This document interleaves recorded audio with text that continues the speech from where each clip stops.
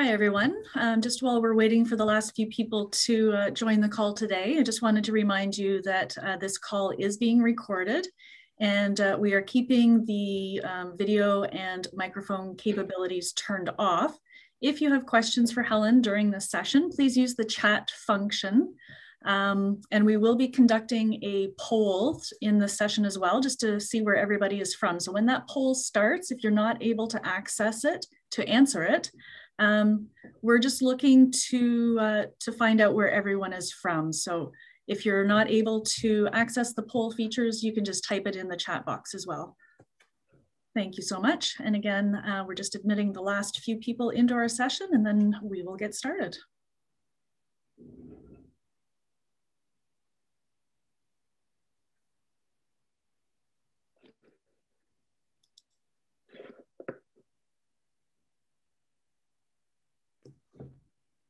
Okay, so thank you for joining us today. We are so excited to have you part of our first virtual CD Saturday, now being called Halton Garden Week.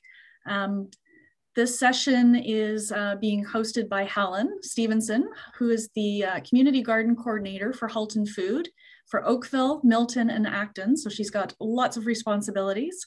And with nearly 200 square feet of vegetable gardens in her own backyard, a certificate in horticulture from the University of Guelph and soon to be diploma, plus a degree in biology from the University of Waterloo, she's got quite extensive knowledge in sustainable urban agriculture. Helen joined Halton Food Council, which is now Halton Food, in 2017. But she's been leading the junior gardening program through the Oakville Horticultural Society for many years in addition to this experience. Her talk today is all about food forests and how to get one started in your community.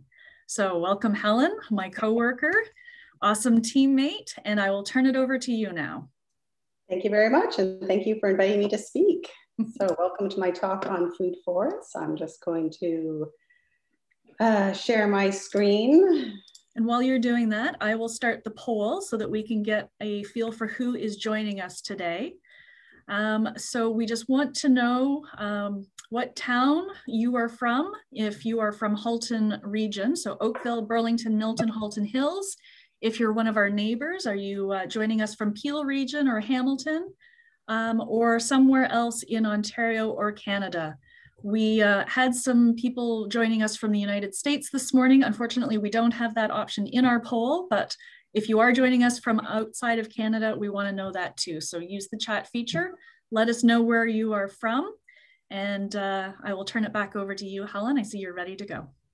Yes, all right. So is everything set up properly on your end there? So that's good. Yep, we're seeing everything. Right, so first a bit about me. As Andrea did mention quite a few things. My name is Helen Stephenson. And yes, as she said, I joined the Halton Food Council, which is a nonprofit organization dedicated to creating a sustainable food system in 2017. Last year, the Halton Food Council board disbanded, and in its place, Halton Food was created under the Halton Environmental Network banner. Halton Food staff work in outreach and education, teaching others about urban agriculture. We maintain 10 and counting community gardens across the region. As you can see from the pictures, we also hold cooking classes and do community outreach with seniors and children. I wrote a blog on food forests for Halton Food. You can check it out on our website, haltonfood.ca, in September of 2020. Since then, we were able to secure a small piece of land in Southeast Oakville where we could create and plant our own food forest to serve the community.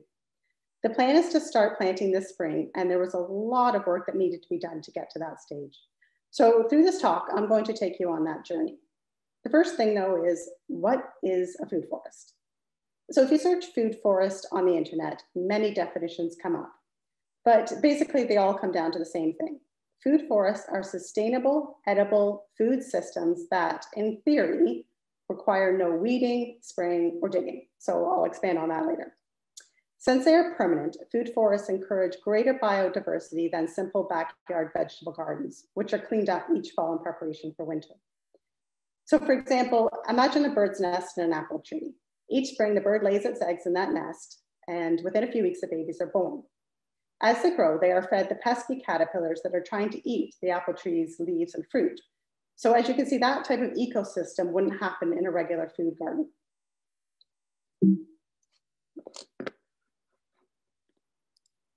Before we get too far though, how about that unusual word fedge? What does that mean? It's a food hedge. So it's kind of a funny little word, isn't it? My husband loves it so much that he wants a fedge simply so he can go around telling people he has a fedge. Fedges are made up of many species, or they could be multiples of one species. So the picture on the left is an elderberry fedge. So shrubs make a natural choice. So think raspberries, service berries, currants. But espaliered fruit trees also work, as you can see from the picture on the right. Beyond their use for food, fedges can be used as windbreaks or for privacy. So what is the difference? Why would one opt for a fedge over food forest? Well, it depends on what kind of space is available for planting. So maybe you need to keep the grass portion of a property, but you can mark the boundary line with plants. And that is when you would use a fedge rather than, say, a chain link fence, or maybe some other plant that may not benefit our native wildlife species. So what does that mean? So if you saw Sean James's talk earlier in the day, then he mentioned that an oak tree supports 500 different species, compared to the Norway maple, which only feeds 2 species in Canada. So another example, I have 2 old apple trees in my backyard that I've long since neglected. But that being said, every year when my apples get ripe, I get an amazing array of wildlife coming into my yard to eat them, including the birds filling the branches. And I know that they're not eating just the fruit, because in the 10 years that I have had these trees, or that I've lived here, that these trees have been growing, I have never had a problem with insects or caterpillars. And it's just doubtful that I am that lucky. So my point is, it's better to use edible native species to feed wildlife. And one of the ways you can do this is through fedges. So back to food forests. Food forests are designed to mimic a tree forest, with plant material growing in multiple layers and directions, each layer supporting the other, as well as allowing for wildlife to live within this system. Multiple layers means high density, which translates into high productivity and prolonged food supply, much longer than an average vegetable garden. Leaves, flowers, and ground covers are allowed to decompose on site, adding to the biomass and eliminating the need for fertilizers. The soil is left undisturbed, allowing for better water absorption and reduced runoff. Plants are encouraged to spread, ensuring little to no bare soil, eliminating the problems of weeds and soil erosion. By the time a food forest becomes established, the soil is teeming with beneficial insects, bacteria, and fungi, all of which help the plants grow and thrive. A true ecological community. Sounds ideal.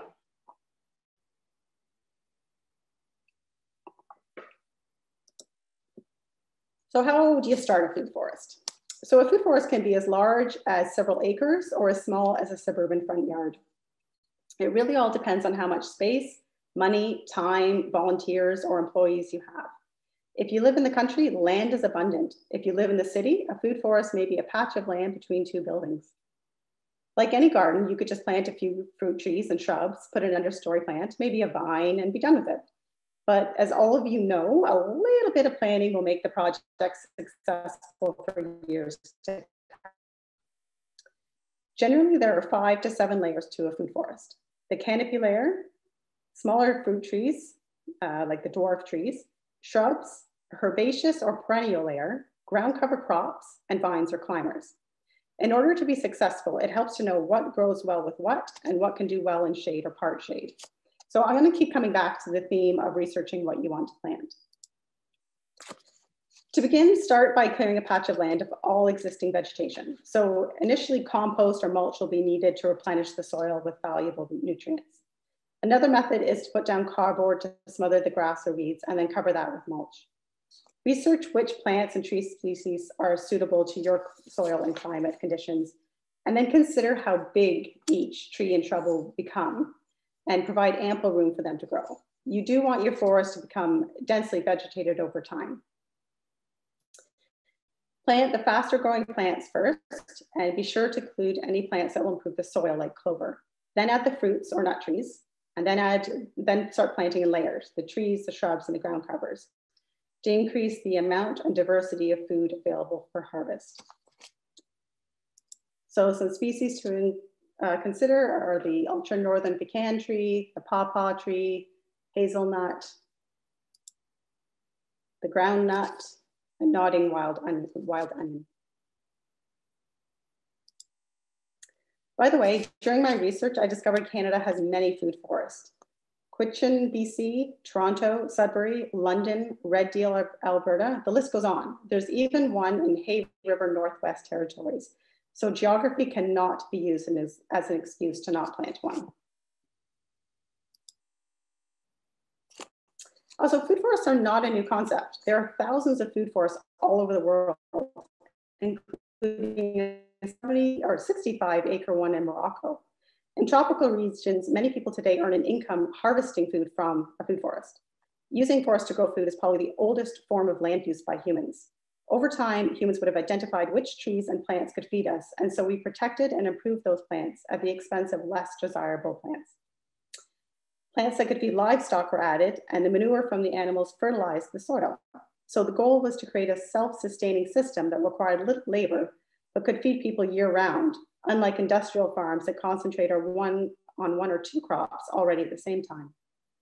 In 1980, an Englishman called Robert Hart, his picture's on the left there, coined the term forest gardening after observing the interactions and relationships that take place between plants in natural systems. He was inspired by such systems in India and Japan. P.K. Nair is an Indian agronomist who pioneered a new field of agricultural sciences, agroforestry, which is essentially what a food forest is. But it was Jeff Lawton, the picture on the right, who brought the idea to the mainstream.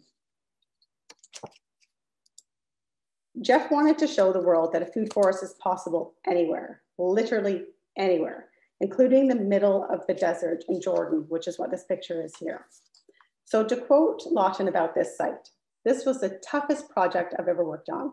The site was 400 meters below sea level. Midsummer temperatures rose to 122 degrees Fahrenheit.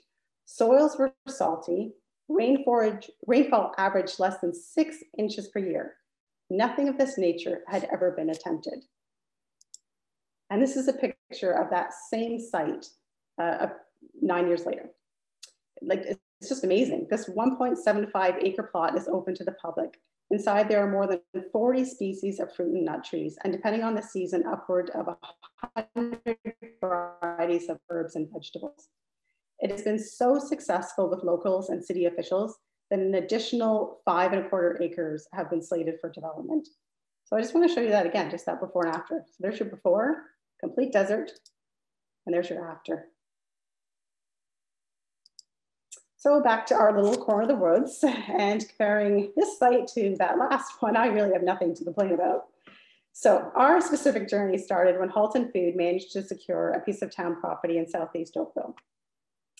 Currently, the space is a large grassy area on a slight slope just north of a dog park and just south of an allotment garden. The park is very large and it supports multiple walking paths and soccer fields. This particular section of the park that you're looking at here isn't used for very much. There was a community orchard on the site, but it was abandoned years ago and has become overgrown with weeds. You can see this as the darker green area on the left. 3 fruit trees and 6 currant shrubs are all that remain. Oakville Green, a nonprofit organization that works towards protecting the natural environment in Oakville, had originally asked for the entire space to create a pollinator pathway, but fortunately for us, they decided to share the space. I know we were happy to share because the size of it was starting to become slightly daunting.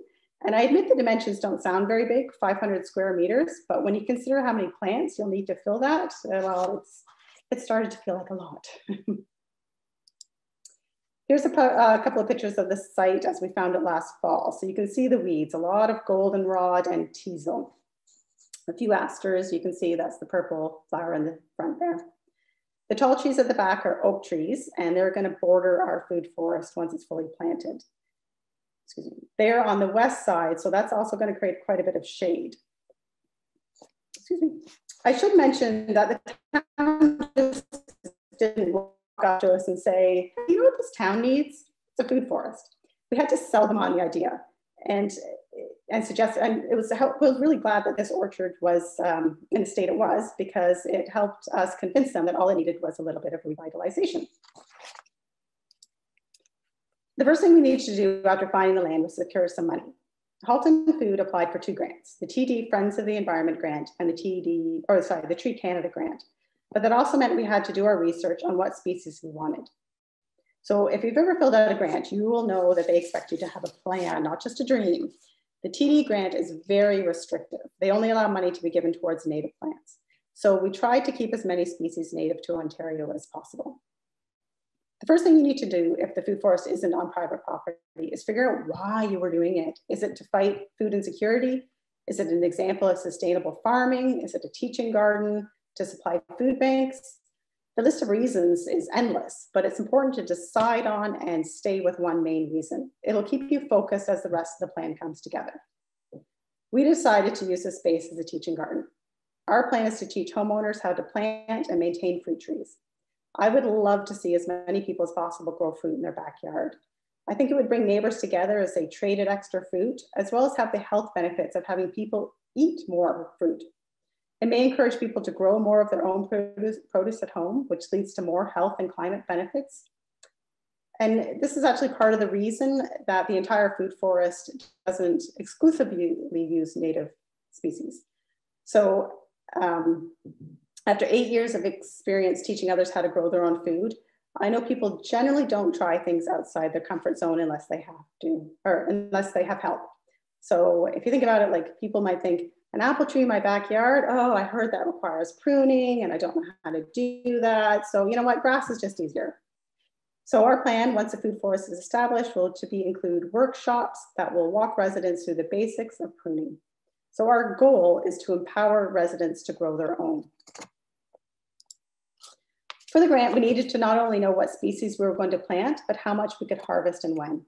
So I was extremely fortunate that I happened to be taking a horticultural course at the University of Guelph that spelled out everything we needed to know before starting this project, which is where this list you see here comes from. I'm not going to bore you by going through all the details, but I do want you to note a couple of things if you're going to start one of your own. Know your soil, know how the project will be irrigated, and make an inventory of the equipment you have or you're going to need. Also do a call before you dig. Before starting, we happen to be very near an Enbridge gas line. Little side note about grants. We knew about the Tree Canada and TD Forest Friends of the Environment grant from previous projects. But if you are new to grant writing, try canplant.ca. So not everything's going to be applicable to a large outdoor space like that, but there are some useful grants for schools or for homeowners. So you might find something there to help you out if it's something you want to establish.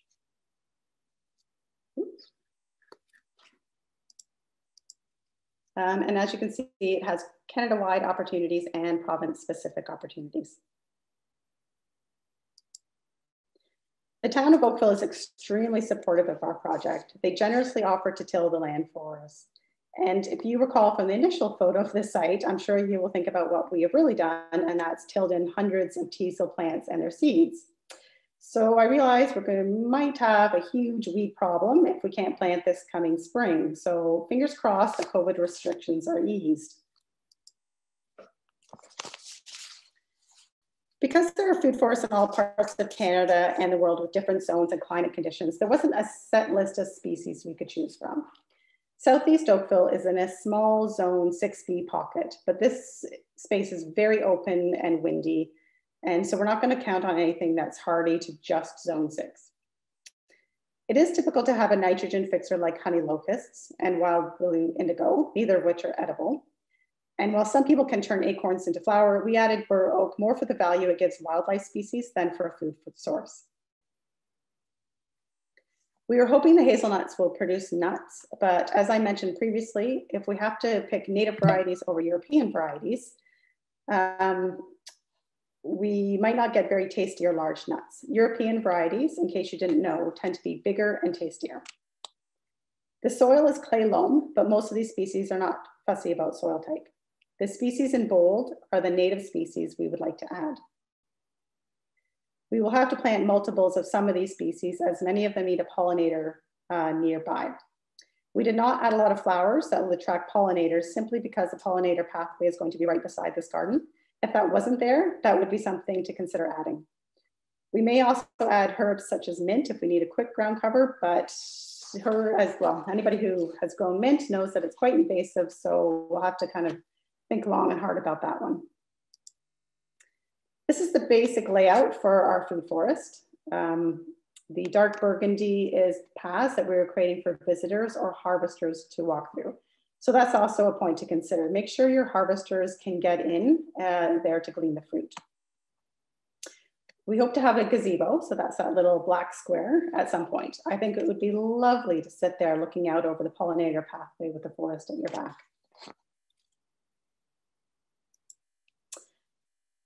So far, everything sounds great, right? Unfortunately, there's so much that could derail this plan or any food forest. So I visited Gabor Sass. He's the picture there in the center. He's in London in the fall. He started 2 food forests in his community, and he provided me with a lot of advice, which I'll pass on here. The number one thing one needs to do before starting a project like this, and I mentioned it at the start of the presentation, is to think about why you were doing this. So for Gabor, he promotes sustainable living, which includes growing your own food. His entire front yard is a mini food forest. So he thought he would promote homegrown food with a food forest in his neighborhood park. What his local food forest has actually become is a neighborhood hub. When volunteers came out for the initial planting, they introduced themselves to each other and formed friendships. Since then, the park has added new features to keep the hub alive, such as a gazebo, a weekly community concert series in the summer, a permanent barbecue, and so on.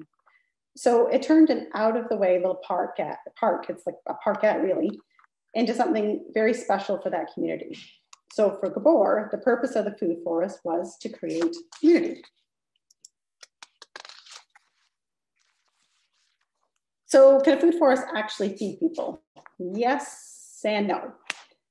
I wrote up a chart to determine what the potential yields would be for some of the species. As you can see, most trees and shrubs will take years to become established. I can buy bigger, more mature trees to get fruit faster, but that of course adds to the initial startup cost. My advice would be to consider food gleaning a bonus. A neighbor happened to come out while Gabor and I were talking when I was visiting his food forest in London. And while he fully supported the project, he convinced there has been very little food gleaned during the past 5 years. Mice or squirrels eat most of the strawberries, birds eat the other berries and nuts and so on. To be fair, that food forest was quite small, but subsequent research has suggested food forests don't really solve the problem of food insecurity. What they do, however, is promote food sovereignty. So food sovereignty is the right of people to access culturally acceptable food. Basically, it's the right to define one's own food and agricultural system. So I've mentioned this word food insecurity a few times, so it's important to define that term. According to the Government of Canada, food insecurity is the inability to acquire or consume an adequate diet quality or sufficient quantity of food in socially acceptable ways, or the uncertainty that one would be able to do so. Food insecurity can range from marginally food insecure, so the worry that you're going to run out of food before the next paycheck comes in, to severe, when one must skip meals in order to get by. Food insecurity might not be obvious. It might occur as a food desert, where people must travel considerable distances to find an affordable grocery store, or as food swamps. So that's areas where there seems to be a lot of food, but the choices are unhealthy and the food is heavily processed. As you can see here, these are some pretty shocking statistics when it comes to food insecurity in Canada. The situation has been made worse due to COVID this past year. I believe in Halton, the statistic is now 1 in 7 families are food insecure. So it's important to think of ways to feed our communities. Food forests, for reasons I mentioned previously, may not be the solution by themselves, but the goal is to encourage people to become more connected to the land and to know where food comes from. It is to give people the skills and confidence to grow their own food And that may be one solution for food insecurity. It is my job to teach others to grow their own food. And for me, there's no bigger reward than when families tell me they started a vegetable in their backyard. I especially love it when they tell me they didn't realize vegetables could taste that good. And if you've ever bought tomatoes in the winter and compared them to ones you've grown in your own garden, you know exactly what I'm talking about. So returning to the issue of creating a food forest and how do you decide what species to use? The plants you pick will ultimately determine how much work you need to do to maintain them in the future. Fruit trees like apple, pear, plum may produce a reliable amount and seem like an obvious choice, but they absolutely need to be pruned and they most likely need to be sprayed, which is counter to what a food forest is supposed to be. On the other hand, if you use only native species in your food forest and the recipients of the food have no idea what a haskip or an elderberry is, you will have an uphill battle trying to convince people to take the food. And that might sound like a strange thing to say, but there was a time at one of my teaching gardens when a woman threw a whole crop of potatoes thinking they were rotten. They weren't. They were Russian blue potatoes. So they're blue by design, not by disease. So it's funny now, but it shows you that if it doesn't look like it came from porcinos or longos, then people might not take a chance on it. Another point to make if you're setting up a food forest is to make sure you have access to water. Most likely food forest sites might not have running water or a well. So there are ways to deal with this. At our site, we've been promised rain barrels that the town will fill as needed. It does mean hand watering trees and all the plants. And however well-intentioned volunteers are, we all know that most people don't have the time, inclination, or desire to give a plant more than one watering can worth of water, regardless of how dry the soil is. I have asked for tree watering bags as part of the grant fund, so hopefully that will help. Fortunately, if the forest comes together as it should, a lot of the trees and shrubs will not require ongoing irrigation. Again, though, this comes down to what species are chosen. For the food forest in London by Gabor Sass, he told me that they have never watered that garden in the past 5 years. So it is possible to forego irrigation once the plants are established. A must for any food forest grown on public land is a champion. You need someone who will coordinate volunteers, who will assist with maintenance and keep an eye on the health of the forest. The number one reason this type of project falls apart is when no group or individual steps up to take ownership over the space. It gets weedy and then it becomes an eyesore, and then people think it will take too much time to fix it and it snowballs from there. And if you do use volunteers, the advice I was given was let them experiment with all aspects of the project. As long as they don't kill the tree, let them make mistakes. So it's kind of funny, but remember that scene in Karate Kid when Daniel is given the bonsai tree from Mr. Miyagi? Daniel is convinced he will damage or kill the tree. Mr. Miyagi will not take no for an answer. He tells Daniel, just close your eyes, imagine a tree, and go from there. I'm not suggesting you ask volunteers to close their eyes and start chopping away, but if the tree is unbalanced, who cares? Most people don't know they've made a mistake until they've seen that they've made a mistake. So, like I said, as long as they don't kill the tree, let them experiment without micromanaging. There's that bonsai tree with Daniel and Mr. Miyagi. And speaking of volunteers, how many do you need? And do you need to become a full-time farmer to manage the site? Well, it depends on the size of your project, but you need enough people that the food forest, as it becomes established, it's watered at the beginning, and at least once a week have someone come by and inspect the trees and do a little bit of weeding. Remember, everybody wants to volunteer at first, but come the dog days of August, it'll be tumbleweeds and crickets. Protocols should be established for deciding where any fruit gleaned will go. I have run shared community gardens before, and I find one of two things happens in that situation. Either one person takes all the fruit and or no one takes any of the food, thinking they are being generous to the others, and it gets left to rot. So personally, I think it's fair to split between the volunteers and a food bank, but as I said at the beginning, it depends on why you were doing this. So why do this? Why have a food forest? Why not plant an orchard instead? We have to start looking at the ecosystem as a whole, not as a sum of different parts. Food forests are part of the permaculture movement.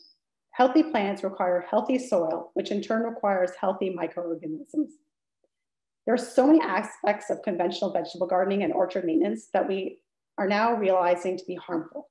We are learning that tilling the soil is not a good practice. It destroys the microbial communities that are in our soil, which help the plants grow.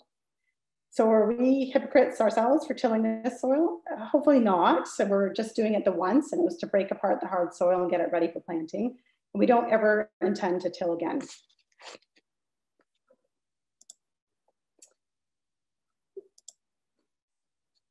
Couldn't we just renew this space as an orchard?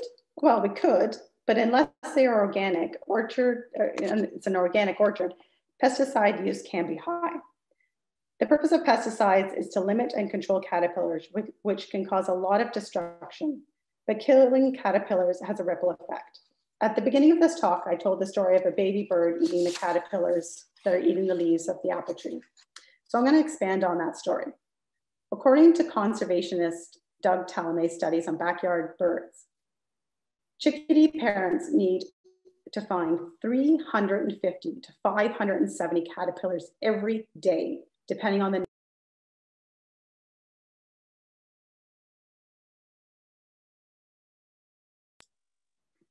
So multiply that by the 16 to 18 days it takes for the young to leave the nest. And that's a total of 6,000 to 9,000 caterpillars to bring a clutch of chickadees to maturity.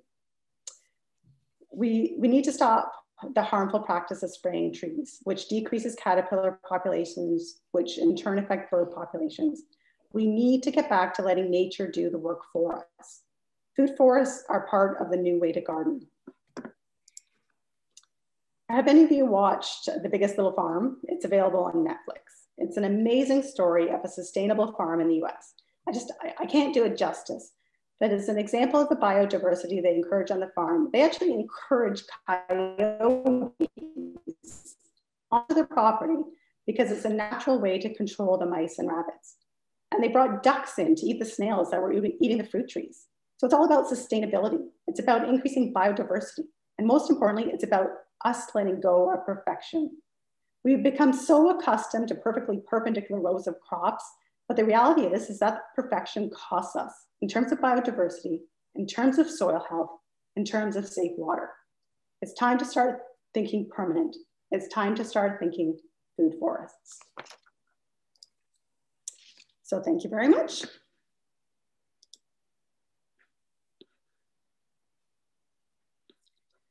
Thank you, Helen. I wish we could all unmute ourselves and clap. So I will do that for everybody. If anybody else feels the same way that I do, feel free to use the emotion icons at the bottom of your screen. And we do have some questions that have come in, so I will try and scroll back up through the chat. And I think you've answered most of them. The one question that came in, I believe from Feed Loop, is once the forest is established, how much effort will be required on a regular basis? So I know that you touched briefly on the watering needs, but what about the other aspects of the ongoing maintenance? Yeah, that's a good question. So to be quite honest, until it starts to really fill in, you will have to do weeding, and that's just to not give those invasive species that you don't want in there. So something like the teasel that I'm sure somebody has a use for it. I can't think of one offhand, but to keep those guys out, you need to kind of keep a handle on those ones. So at the beginning, there will be a lot of weeding.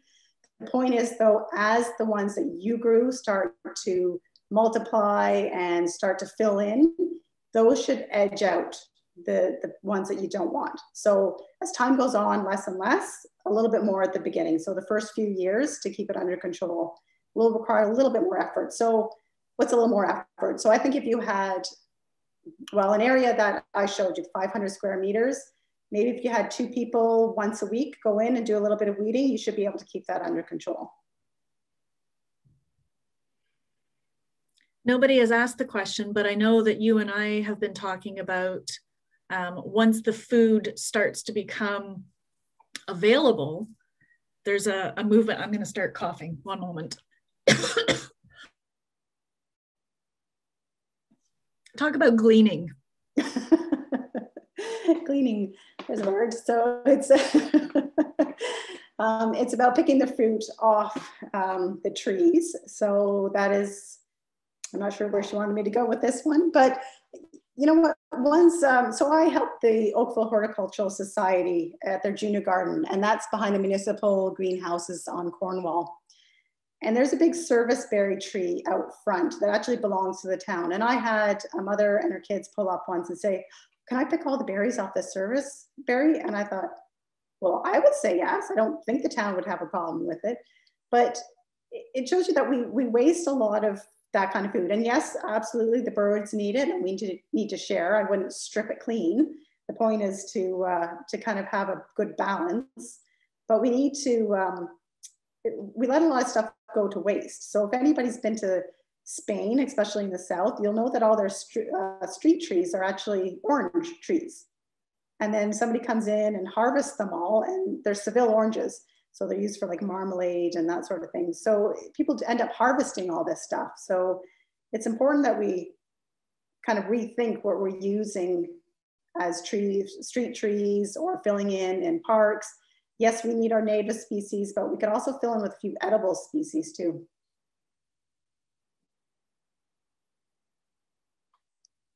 And I'm not sure what happened to Andrea. Oh, my coughing fit is over. Sorry. I'm a little red. A little on my own there. I've had so much tea today, but yes. Another question that's come in. Do you want to learn about food for, oh, there we go. She's just advertising for you. One of the other questions that we had was, do we plan to establish anything like the program that's in Toronto, the Not Far From the Tree? And that's part of what I was trying to get to before I started coughing. So I'll let you take over the answer for that. Are we going to copy that or just kind of borrow ideas from it? Yes, in short. Hopefully, that's the plan. Hopefully. Yes, so we don't find out about the grants until March. So that's going to have a major impact on what species we can buy and plant.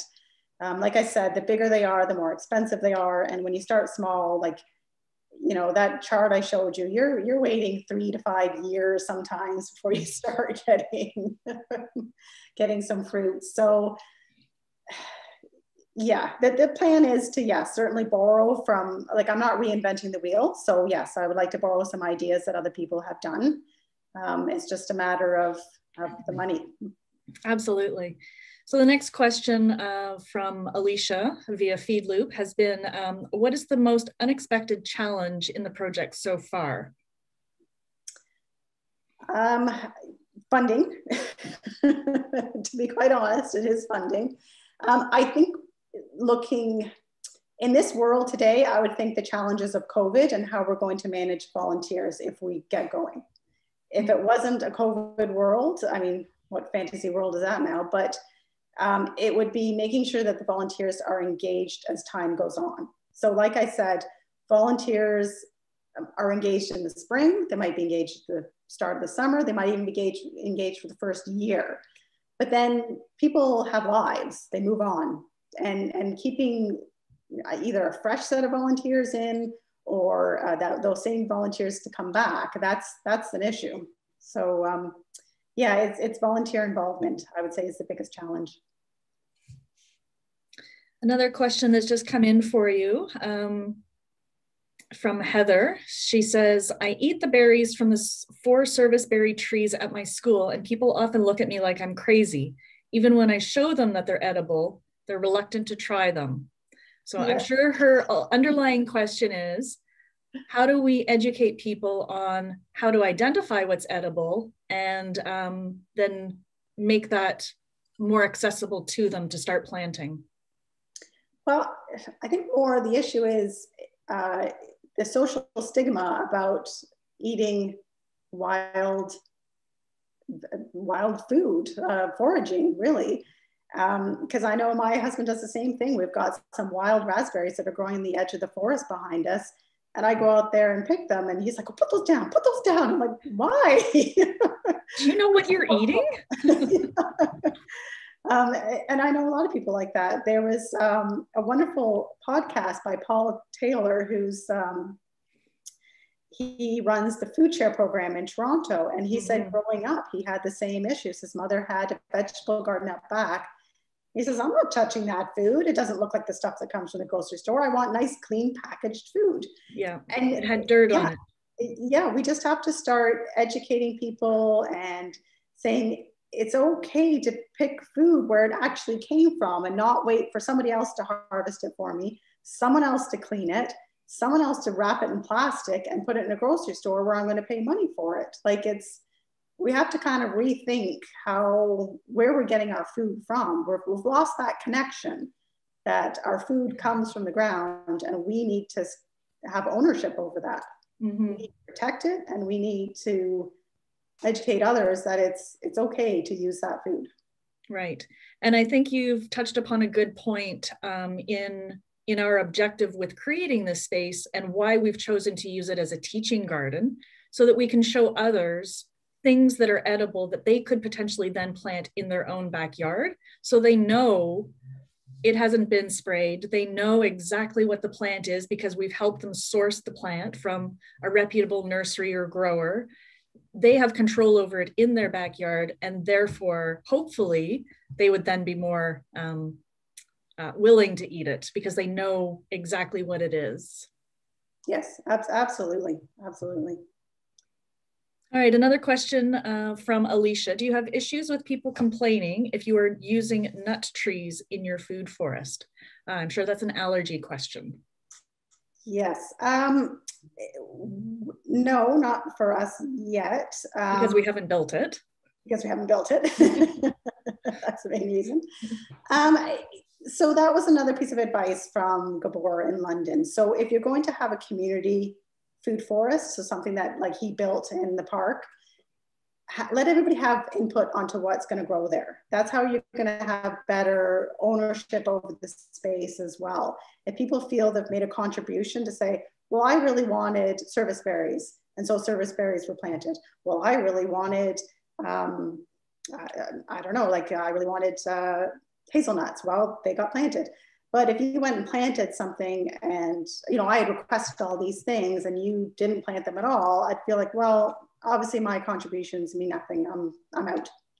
So depending on where you're planting it is to get that involvement. And if you are planting it at a school, so maybe that's something to consider. Well, maybe we don't want nut trees because of allergy issues. Absolutely. And in the design that you've put together for the space in question in Oakville, those oak trees are already existing, and there is already a bur oak in the adjacent dog park. So we're not really introducing anything that isn't already there as far as nuts are concerned, but it is a good point, and it does come back to your community engagement point. So it's a good reinforcing question. Absolutely.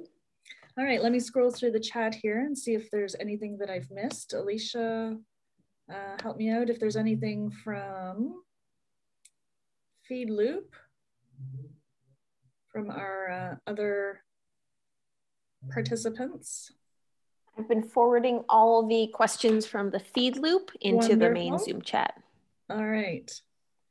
So I guess, Helen, that wraps up the questions that are coming in. A few closing remarks then. I guess we're hoping for funding to get started soon. Yes. This is a plan. We do have a 3-year collaborative agreement with the town to take on this space. We are looking for volunteers. We want people to get involved. We want people to reach out and ask us questions. Well, ask you questions. You're the expert on this now.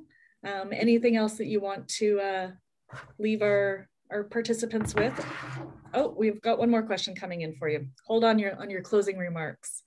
We'll be putting in a new food forest over by the Iron Horse Trail and West Ave in Kitchener this spring. Oh, fantastic. Thanks for sharing, Candace.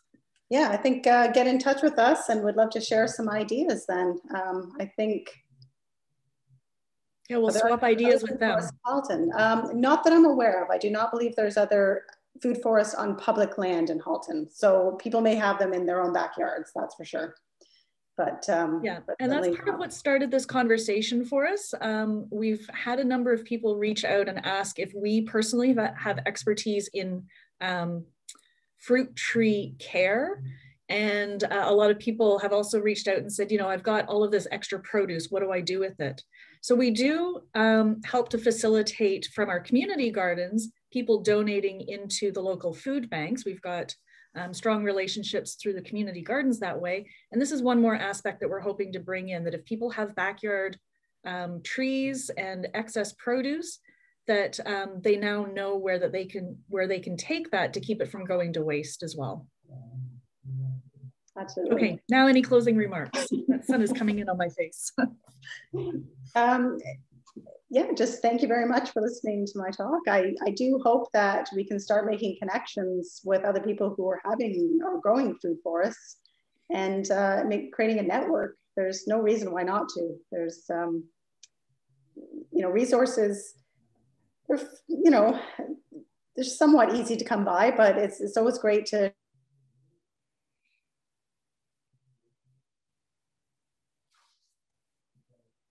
Oh, Helen seems to be frozen. I will close out for her then, just until she comes back. Are you unfrozen there, Helen? Am I frozen? Am I frozen? Yes, sorry, you were frozen, yes. Okay. Yes, anyway, so I just wanted to thank everybody for the talk.